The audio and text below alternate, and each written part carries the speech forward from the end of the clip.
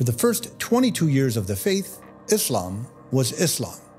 There was no division amongst any of the believers, be it in their interpretations or in their application. There was only the Word of God as the sole source for Islamic law, a Quran that was unquestioned. This phase of Islam also had the Prophet Muhammad's presence in person, there to guide with his interpretations, clarifications, and actions. Believers had the real-time example of the Prophet and his traditions to follow, and that they did, all of them, without exception. Upon the Prophet's passing in 632 current era, things changed. It wasn't the question of the faith and its system that challenged the Muslims in that moment. It was the element of his succession that introduced the earliest element of division. This event in Islamic history wouldn't be the sole situation concerning how succession would play a critical role in further separating the Muslim nation from within, and would remain a major cause for subsequent divergences within Islam over the next millennium. Two additional elements would also play an important role in the eventual split of Islam into further subgroups, and they are, first, the relevance or not of the Sunnah, the Prophet's deeds, guidance, and traditions, as documented in the various hadiths, and its importance as a vital element of the faith's practice. And second, were the various schools that concluded their own ijma', meaning consensus concerning the interpretations and jurisprudence of the Quran, that would typically result in a version of Islamic law. One intriguing hadith, a saying by the Prophet that will set us off perfectly on our journey into the various sects, denominations, schools, traditions, and creeds of Islam, was how he foretold of the many divisions that will characterize Islam in its upcoming future, much in the same way that Judaism and Christianity experienced with their respective eventual branching out. افترقت اليهود على 71 فرقة وتفرقت النصارى على. The Jews split into 71 sects. The Christians split into 72 sects. And my nation will split into 73 sects. As much as this video follows an iceberg video concept from a content perspective, I don't think the analogy really works in this case. I'd like to introduce an alternative to how we attempt to reveal the various layers of the divisions and subdivisions within Islam. I believe a tree is much more applicable. Its complexity and totality is revealed to us from the very beginning. But what is difficult to decipher is just how many branches and sub-branches exist. Where and when do they start and end? Are they alive, or has that specific branch, small or large, ceased to exist? And the way I want to go about breaking it down is not about which sect was first and which came last, not about the one characterized by the largest or smallest following, and definitely not approaching it from a position of which sect or division is right or wrong. This is about revealing the extent of the branching out that the Prophet himself envisioned and the causes for such divisions, with a hinting at their unique beliefs or doctrines. Our journey will commence with the most simplistic version of Islam, and as I said previously, one that starts with the most vital source of guidance for the faith, and that's the Holy Book, the Quran. Quraniyun, or Quranism, is founded on the belief that the Quran is the only source for religious law and guidance. With such a belief, Quranism omitted the Sunnah and its substantial hadith system. The Quran, in Quranist opinion, could be clearly interpreted either through direct exegesis or through a method called interpreting the Quran with the Quran. That is, the interpretation of unclear words, expressions, or contexts using other parts of the Quran that were substantially clearer. Since Quranists claim to have an early presence in Islam, they were the first to voice and believe that the hadiths on which the Sunnah was based were inaccurate and flawed due to the tardiness of their reflections, recordings, and clarifications of the words and actions of the Prophet. Hadiths were only collected, recorded, and attributed through a chain of narrators to the Prophet almost 2 centuries after his death. Quranists, though, would heavily rely on the Rai, meaning personal reasoning and human intellect, to complement the directives and wisdoms of the Holy Book, to fulfill the various undefined gaps within the Quran's revelations on Islamic practice, laws, and behavior. Quranism would see a revival during the Islamic modernist movement of the late 19th century that would attempt a major return to a more fundamental version of Islam. For Shia Islam, a key moment took place at Ghadir Khum, a valley between Mecca and Medina in 632 current era. months before his death, when the Prophet stood at a sermon and proclaimed that upon his passing, he would leave his nation with two treasures that would lead them without error: the Book of God, the Quran, and his progeny, the Ahl al-Bayt. Upon the Prophet's death, the first caliph chosen by the Sahaba, the Prophet's companions, would be Abu Bakr as-Siddiq, one of the earliest converts but with no blood relation, thereby denying Ali ibn Abi Talib, the Prophet's cousin and son-in-law, whom a major contingent of early Muslims expected would lead the nation. This crisis of succession would see the first true split in Islam and would be followed by subsequent events over the next 50 years, such as the slaying of Hussein bin Ali, the Prophet's grandson, in 680, that would lead to and define the largest schism in the faith, due to the disregard for the Prophet's family in terms of religiously leading the nation. Shia Islam would go on to separate not only in terms of succession loyalty, but also in terms of their religious divine leadership, as well as develop slightly varied practices of prayers, fasting, and other beliefs. Sunni Islam constitutes the largest sect in Islam, numbering over 80% of all Muslims. Sunni Islam derives its name from the fundamental belief that the Sunan, plural of Sunnah, being the traditions of the Prophet as well as the various hadiths that record such guidance, are an intrinsic part of the revelations of the faith, and a major component to comprehensively understanding Islam. The Sunnah expands in areas where the Quran was general or open for interpretation. The Sunnah became a form of social reform that addressed religious practices and structured the behavior of Muslims on a wide spectrum of day-to-day life. Sunni Islam, as a fully structured belief system, was absent from the early days of the faith and only started achieving its development almost 2 full centuries after the death of the Prophet. The caliphs recognized that the faith was characterized by major variations in the interpretation of the Quran and struggled with loose personal Rai interpretations that attempted to address the gaps in Islamic practice. The Sunnah, a rich source of knowledge and wisdom, was unpreserved and remained intact solely as an oral tradition. And hence came a major effort in Islam in gathering and documenting these hadiths and attributing them back to the Prophet through a direct line of narrators, and subsequently, these new prophetic accounts, the Sunnah, became an integral part of the Sunni Muslim faith. During the first fitna, the first internal Islamic war between the fourth caliph Ali ibn Abi Talib and the rebellious group led by Muawiyah, the governor of Syria, and his allies, the powerful Bani Kalb tribe, a stalemate at the Battle of Siffin resulted in a call for arbitration to settle the conflict between the two parties that the Caliph Ali would eventually accept. Such a decision enraged a large group, a group previously loyal to the Caliph Ali, who would declare both Muawiyah and Ali and their followers as infidels, and hence were given the name Al-Khawarij, meaning those who had left or strayed. Their belief was based on the premise of an anti-nepotism movement that seems to have festered during the early Umayyad dominance of the Caliphate, and that any devout and decent Muslim qualified for the role of a caliph. Kharjites also held the entire Muslim nation responsible for the ethics and morality of their leadership. Should any caliph stray from the righteous path, then it was the duty of all Muslims to rebel and depose such immoral leadership. Mu'tazilism was one of the first branches in Islam that came about during the first fitna in 656. The Mu'tazilites were a group who took a neutral position in the conflict between the Caliph Ali and his opponents. The name Mu'tazil means to withdraw, to retire, and the school of theology slowly retired in its own version of speculative theology and jurisprudence. Such a school developed in the 10th century to reflect a major rationalism that was influenced heavily by the Greek philosophies of antiquity. This rationalism termed the Mu'tazilites as the Ahl al-Kalam, the people of speculation, and their philosophy that would be based on 3 dogmatic principles: the oneness and justice of God, the human freedom of action and will, and last and most contentious, the assertion that the Quran was not eternal and was hence created, and as God had no separate parts, the Quran then could not be considered a part of God, or the Word of God. This last point would label the Mu'tazilites as heretics and excommunicated from Islam up until the branch's re-emergence during the mid to late 19th century, with the arrival of Islamic modernism. Al-Athariya, or Atharism, was one of the early schools of Islamic theology in the late 8th century.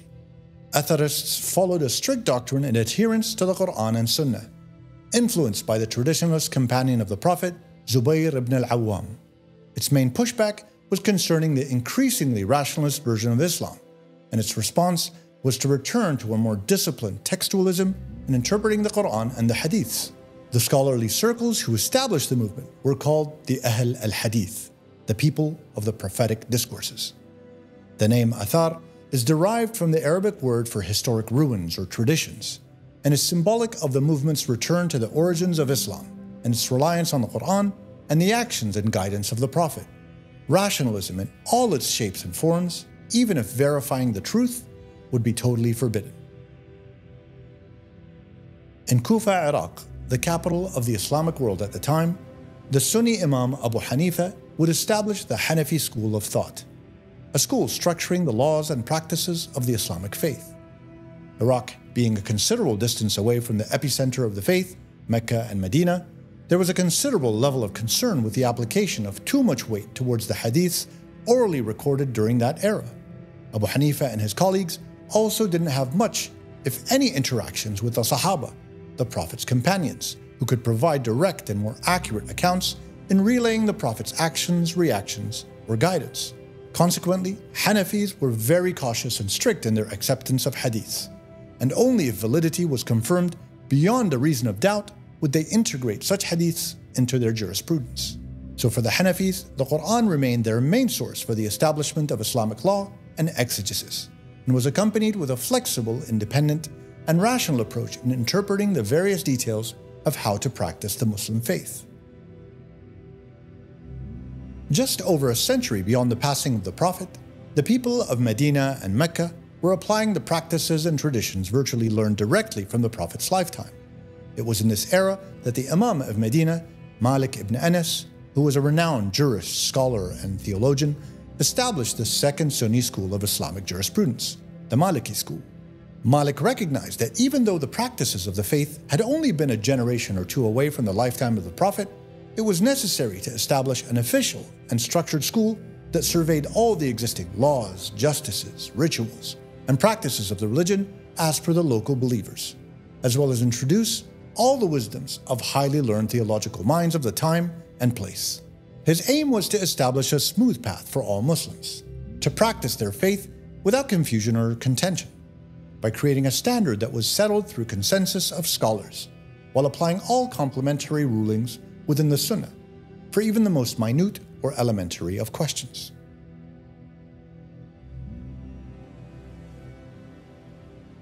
The Al-Shafi'i school came into being immediately after the Maliki school. Indeed, the teacher of Imam al-Shafi'i, the founder of the school, was none other than Malik ibn Anas, the eponym of the Maliki school. Al-Shafi'i would pursue many of the principles of the Maliki school, except for two significant elements. The first was that for the Shafi'is, the hadiths were not only complementary for the interpretations of the Quran, but the hadiths and the Sunnah were upgraded onto equal footing with the Quran, and that the Holy Book could only be interpreted using the hadiths and explained in light of such traditions. The second element that set the Sunni al-Shafi'i school apart from preceding Muslim schools of law was the structure that was inherent in its jurisprudence. Al-Shafi'i would introduce a framework that included a hierarchical system of importance of various sources that would become the primary and guiding science of fiqh, Islamic jurisprudence, for centuries to come. The Hanbali school, or Hanbalism, is the last of the four major schools of jurisprudence in terms of its appearance in Islamic history. Ahmad ibn Hanbal was a disciple of his predecessor, Imam al-Shafi'i, yet he took it upon himself to dive deeper into the field of prophetic tradition, jurisprudence, and the defense of orthodoxy in Sunni Islam. The Hanbali's most important contribution was the bolstering of the Quran as the uncreated word of God, and that the Quran was above human comprehension, and that only Muslim scholars had the ability, awareness, and experience to properly interpret Holy Scripture.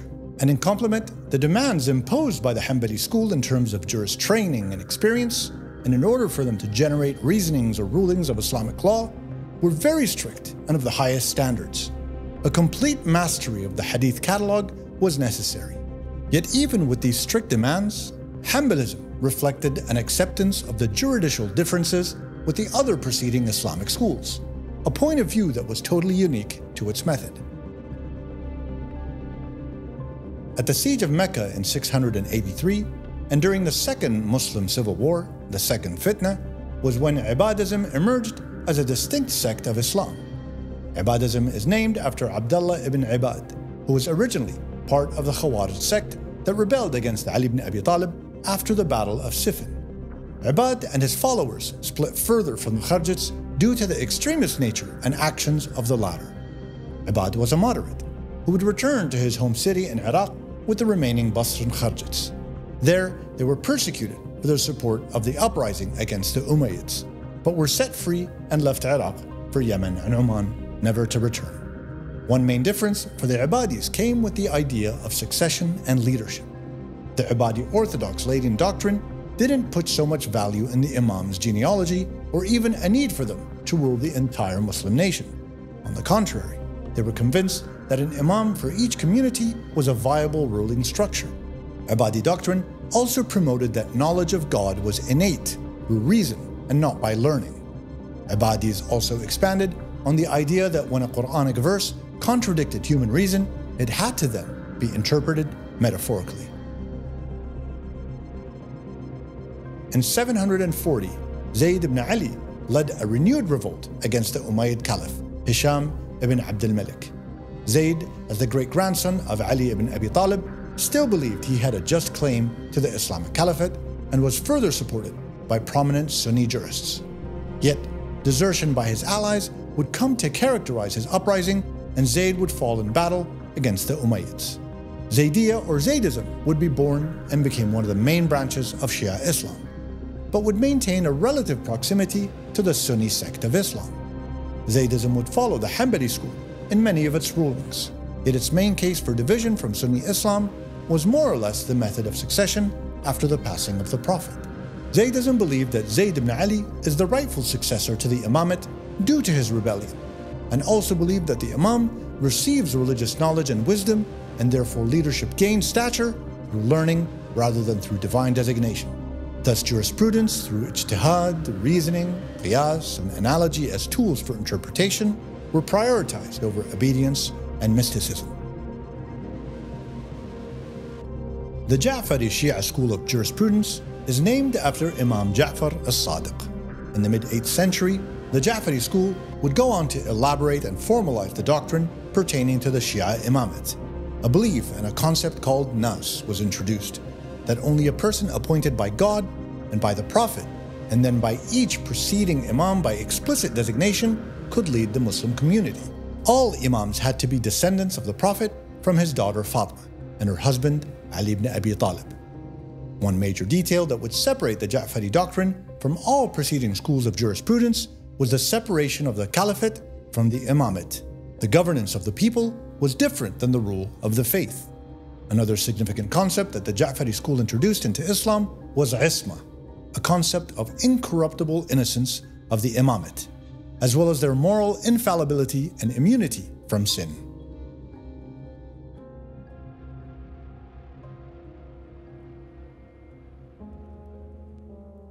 Ismailism is one of the several branches that emerged from the Ja'fari sect of Shia Islam. Again, this break was due to the succession of the imamate. Upon the death of Ja'far as-Sadiq in 765, there was a confusion as to who would take leadership of the imamate from amongst his sons. Ismail had been granted the distinction of imam by his father's divine decree. The same claim by another younger brother, Musa al-Kadhim, also stated that as-Sadiq had revoked the original decree naming Ismail as his successor and that Musa was the next imam. Ismail, by then, had been absent from the political scene for many years, but was believed to not only be alive and the 7th imam of Islam, but would remain alive up until his reappearance as the Al-Mahdi. Beyond the succession of Islam and the imamate, the branch is one of the most rigorous and strict monotheistic versions of Islam, and follows a major influence of the philosophical school of Neoplatonism in its understandings of God and the oneness of God. A major difference in Ismailism than any other Muslim faith is their disbelief in the status of Muhammad as the seal of the prophets. Sufism introduced a structured mysticism into Islam that might have been experimented with in the faith since its early days. And during the seeming worldliness and materialism of the Umayyad Caliphate in the 7th century, Sufism's rise came under the guidance of the ascetic preacher and theologian Hassan al-Basri, who wanted to protect the purity of the faith by distancing away from the political and economic domains. Sufi comes from the word tasawwuf, meaning the wearer of wool, suggesting a move away from the comforts and distractions of the material world. Thus, the Sufis brought into Islam the formal concept of asceticism and developed the idea of the internalization of faith. Sufism believed that only through the strict emulation of the way of the Prophet would a connection with the divine be realized. Sufism, as with other branches of Islam, also believed that a divinely ordained leader, a wali, meaning saint, can lead them, and such a leadership will only apply if a succession chain of teachers linking the wali back to the Prophet was confirmed. Sufism was originally mainly considered as a Sunni branch, but some of its subsequent divisions did cross the line over into Shia doctrine. Abu al-Mansur al-Maturidi was an Uzbek Sunni Muslim scholar who followed the practices of the Hanafi school of jurisprudence. In the early 10th century, al-Maturidi would introduce reforms that allowed for more theological inquiry, leading to the establishment of the Maturidi school of theology. This orthodox Sunni creed repositioned rationality at the forefront for the interpretation of the Holy Scripture. In parallel to this prioritization of rationality was the reliance on allegorical interpretation of expressions within the Quran. Al-Maturidi further clarified aspects of faith that no action nor practice could increase faith. Faith, he said, cannot decrease or increase in substance, but that piety may increase through renewal and repetition. The Zahiri school is at times considered the fifth school of Sunni jurisprudence. Following in the teachings of Dawood al-Zahiri, a scholar, jurist, and theologian during the Golden Age of Islam, Zahirism strictly adhered to extreme literalism and the objective or exposed meanings of expressions in the Quran. Analogical deductions or societal customs were totally forbidden. All forms of speculation that were in existence by the 9th century were abandoned by al-Zahiri and his followers. The school would exist independently across the Middle East and Muslim Andalusia up until 5 centuries later, when it would go on to re-merge with the Hanbali school. Twelver Shi'ism, a follower of all the practices of Ja'fari jurisprudence, is the largest Shia branch that believes in the succession of 12 divinely ordained imams who followed after the Prophet Muhammad. These exemplary humans ruled over Islam at its birth through Ali ibn Abi Talib, all the way till Hujjat Allah ibn al-Hasan, the final and current imam, who is the prophesied Mahdi. The Twelvers followed the succession of the Imam Musa ibn Ja'far that saw the split away from those of the Ismaili order in the latter 8th century.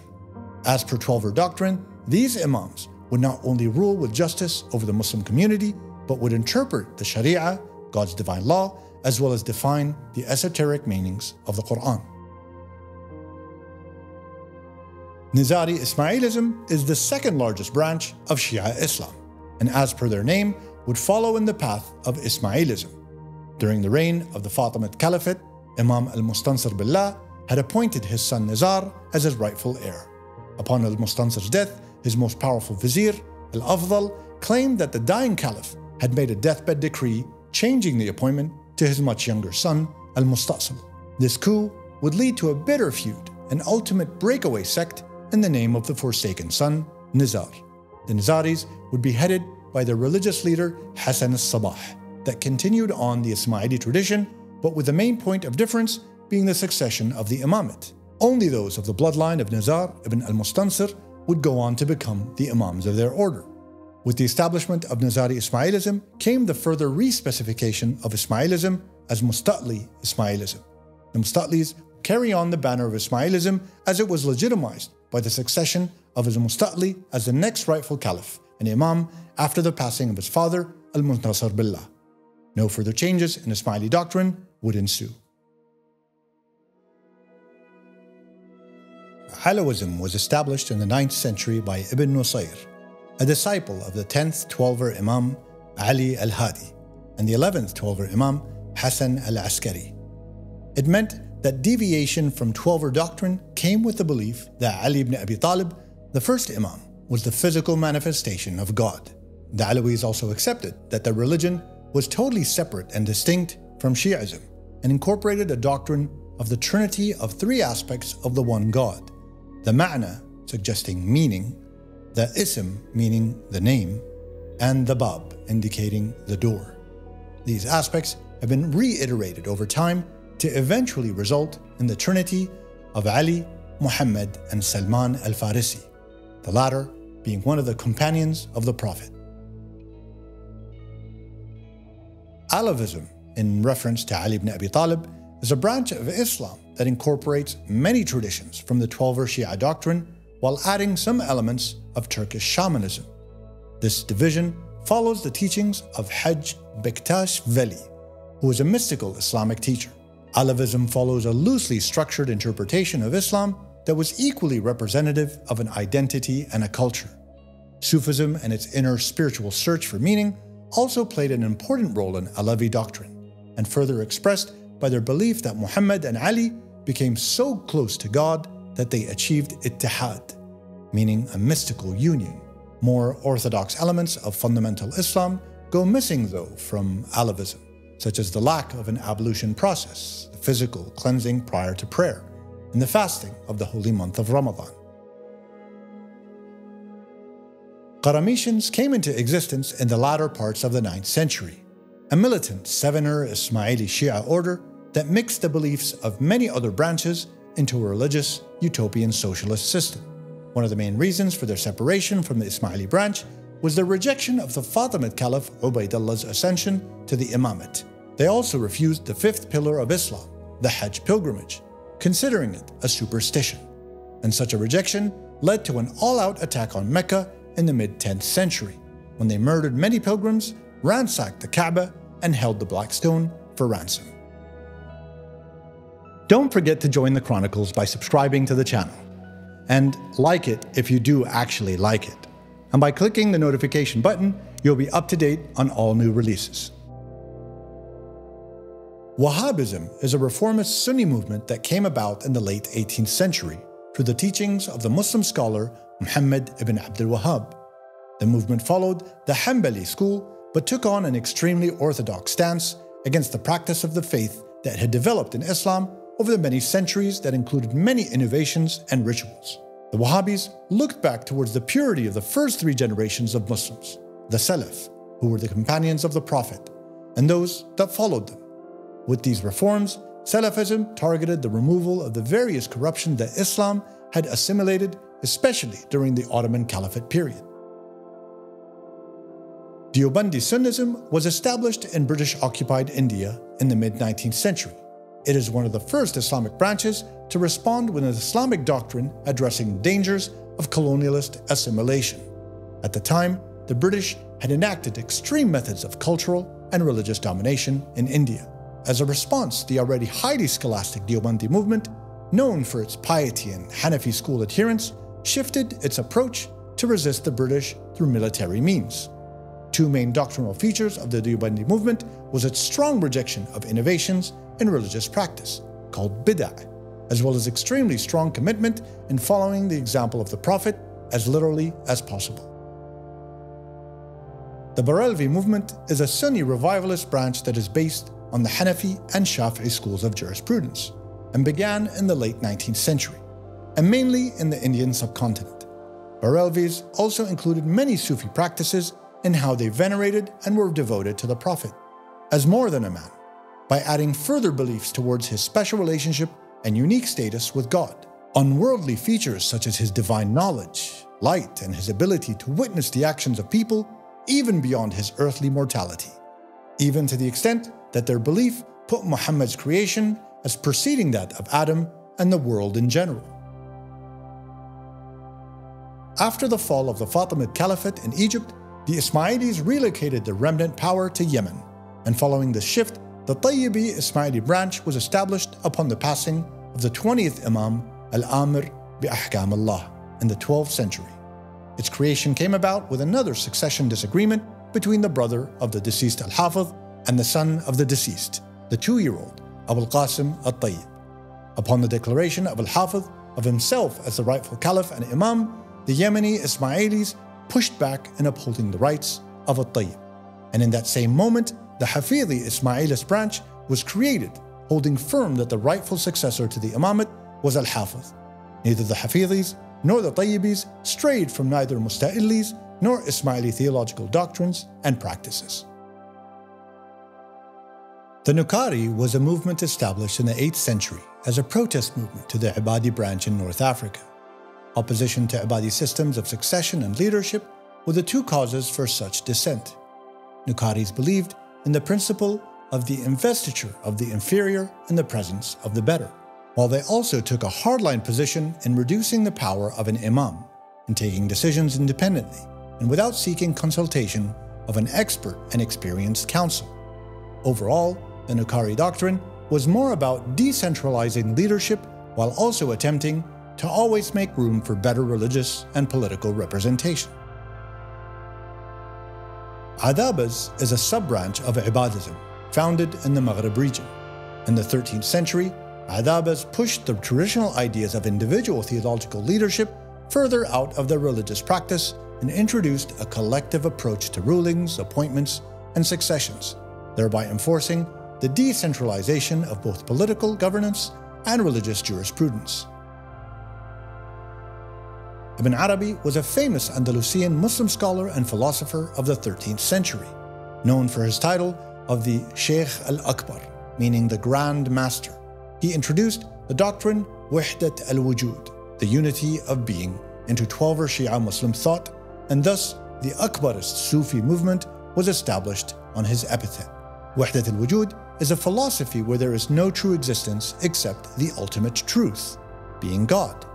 Central also to Ibn Arabi's theory and Akbarist doctrine was the concept of attainment of the perfect human, as in the Prophet and those prophets who preceded him, and for all followers to attempt to attain such status through developed self-consciousness and self-realization.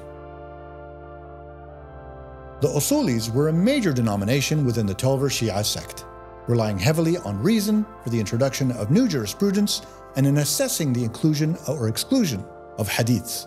Usuli principles followed the filtration of hadiths into categories of reliability, the necessity for legal scholars to establish intellectual method of general application, from which particular rules may be deduced, and finally, in the importance of the ulama, the scholars, who had the utmost value in interpreting the Quran and Sunnah, and in making new rulings to respond to the new challenges confronting the faith. In the 13th century, the Sufi Bektashi order was founded in the Ottoman Empire, and mainly within Anatolia. Originally, the Bektashis were one of the many Sufi orders within Sunni Islam, and whose doctrines and rituals were codified by the mystic Balim Sultan. The order initiated the use of many folk paraphernalia within religious rituals and ceremonies, such as the palihenk, a large symbolic stone worn around the neck, the use of candles during rites, and the introduction of rank hierarchy within the order. Bektashis, after several centuries of being within the Sunni sect of Islam, gradually shifted towards Twelver Shia doctrine. The Chishti order is a Sufi school that was established in the 10th century by Abu Ishaq al-Shami, a scholar born and bred in Damascus, Syria. Chistis are one of the oldest Sufi orders and emphasize distancing oneself from worldly power and materiality. Love, tolerance, openness, and equality were all highly valued within their religious discourse. The Chistis practiced the element of sama', meaning a listening, where devotees would lose themselves into a trance of divine presence while in appreciation of music and poetry. Jalaluddin Rumi is known to all people of modernity as the Muslim Sufi mystic and poet. The Mavlevi order, or Maulawis, was an order founded by his followers with main principles such as the knowledge of one's soul within the divine, the acceptance of all irrespective of religion and even in its absence, and the equality of man and woman, since the soul had no gender. The sectless Mevlevis would widely introduce the element of whirling into Sufi practice, a method of achieving a deep meditative state and oneness with the divine. Naqshbandis are a Sunni Sufi order that trace their origins to the first Rashidun Caliph, Abu Bakr as-Siddiq. The first structures to the order were put in place by Yusuf Hamadani and Abdul Khaliq Ghajwani, both Sufi mystics who organized the practice and established silent dhikr, invocations, as in the act of reciting the names of Allah, prayers, and so on, solely in remembering God as a mainstay of the order. Naqshbandis would take their name from the subsequent scholar Baha'uddin Naqshband Bukhari, who added many teachings to the order, such as the importance and value of time in every daily act, and in forming a strong mental picture of one's heart with God at its center at all times, meaning that no heart could exist without God at its center. Qadriya is a Sufi mystic order named after Abdul Qadir Jilani, a Hanbali scholar from Jilan, Iran. The order is one of the few that adheres strictly to Sunni Islamic law. The order follows a decentralized leadership method where each center within a society can adopt its own religious interpretations and practices. Hierarchy ranking is also incorporated, and the rise within these ranks is subject to dhikr, the recitations, and promotion from one level to the next necessitates the repetition of tens of thousands of chants. Asceticism is also a major practice of the faith that mandates celibacy, meditation, poverty, and mysticism for its religious leaders. When Mirza Ghulam Ahmad stated that he was divinely appointed as the promised Mahdi and Messiah in the late 19th century, the sign for the end of times was triggered, bringing about peacefully Islam's final triumph. A decade before Ahmad's death in 1899, a movement was coined in Ahmad's name and Ahmadiyya was born, reconfirming that Islam was the final way for humanity, but as a priority, it was necessary to first restore it to its true and pure form, and away from its corruption over the ages. Ahmadiyya held the Quran above all else, and should any hadith contradict the word of God, no matter how credible it might be, would totally be disregarded. Ahmadiyya's ambitions were to revive the forgotten Islamic values of peace, forgiveness, and sympathy for all humankind. Dawoodi Bohras, Bohras meaning Indian Muslims, are an Ismaili denomination of Shia Islam. They generally closely follow the tenets of Orthodox Shia Islam. One belief that is unique to the Dawoodis is that there will always be an Imam, a divinely chosen leader on earth, a descendant of the Prophet and his grandson Hussein, who will lead all humanity. And when the Imam decides to withdraw from public eye, his role will be taken over by Al-Da'i Al-Mutlaq, the absolute missionary, who will protect the Muslim faith till the return of the Imam. The Dawoodis split from the Tayyibi community following a Da'i succession dispute, when the Dawoodis selected their namesake, Dawood ibn Qutb, as their leader. Today, the community is led by its 53rd Al-Da'i Al-Mutlaq, Ali Qadir Saifuddin. Sulaymani Bohras are an identical denomination as the Dawoodi Bohras and are the other half of the Tayyibi community who were party to the succession dispute. The Yemeni branch of the community selected Sulayman ibn Hassan as their next Da'i. Since the 16th century, the Sulaymani Da'is have almost entirely come from the Makrami family of Najran, Saudi Arabia. The denomination is currently on their 26th Da'i, Ali bin Hussein al-Makrami. Salafism is a late 19th century religious movement that bases its doctrine on a return to the Salaf, the Prophet's companions, their followers, and the followers of their followers, a group of believers that practice the purest form of Islam. Beyond the Quran and Sunnah, the Salafis rely greatly on the ijma', meaning consensus of the Salaf, and in doing so, overwrite any latter religious interpretations. The Salafis rejected all types of innovations that had come into practice by the many Sunni and Shia denominations, and in fact, even reject the main divisions themselves that had seen Islam break away into smaller and smaller groups.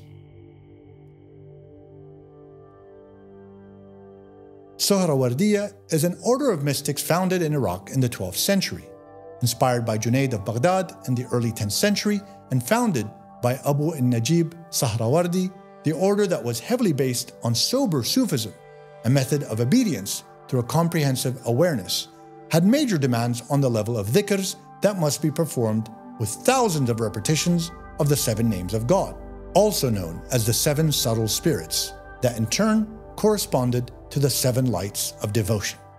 This order gradually shifted its base from Baghdad towards Afghanistan and then the Indian subcontinent.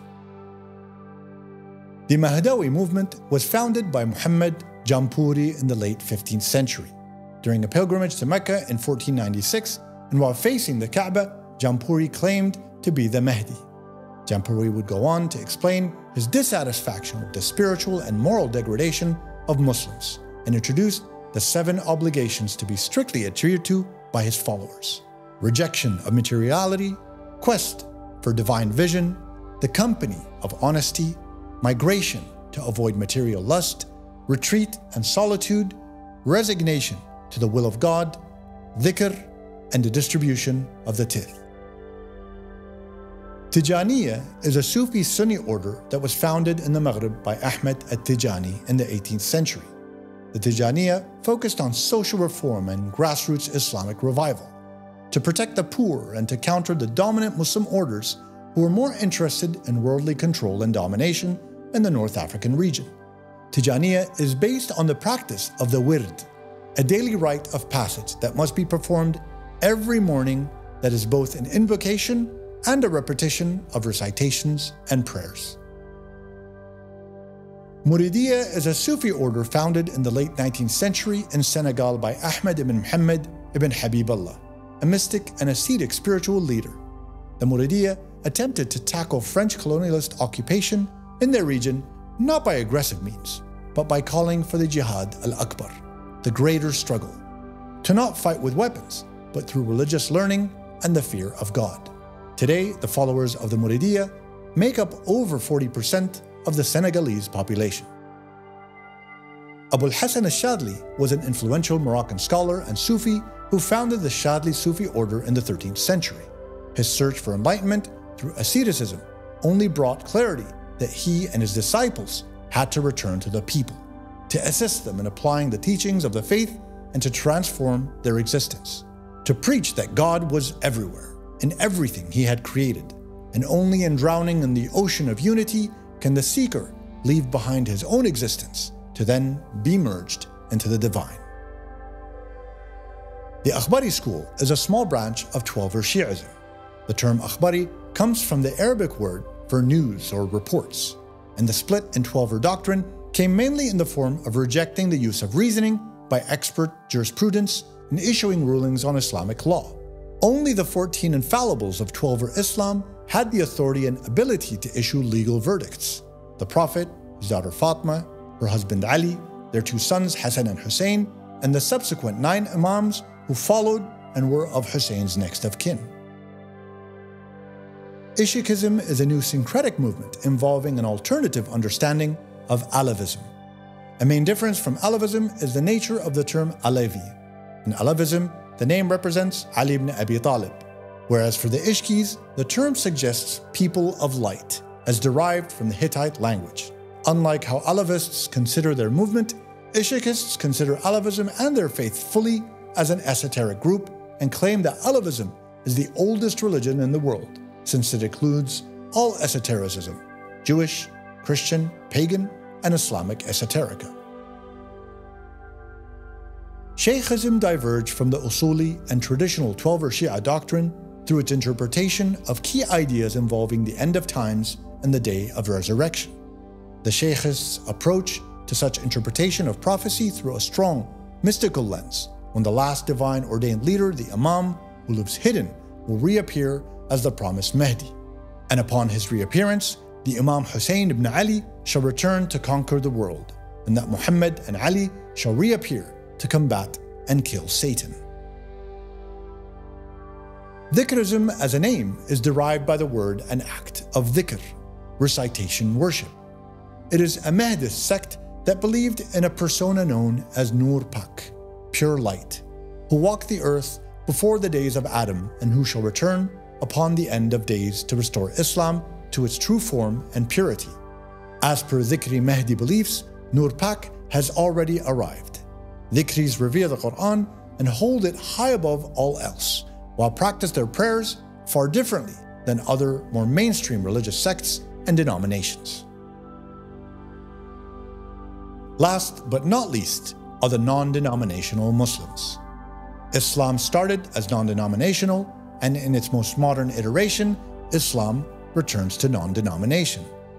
This is a 20th century classification that removes the elements of sects and without adherence to any specific doctrine. No structure exists, and each follower is allowed their own interpretation of their personal faith and practice. Well, it's not actually the last, as each of the listed branches or schools recalled have further subsequent splits and iterations that might total in the tens, if not hundreds, of additional subdivisions in Islam. And there are others omitted that reach far outside of Islam, even though by convention have been attributed to Islam, such as the Druze faith and the Nation of Islam.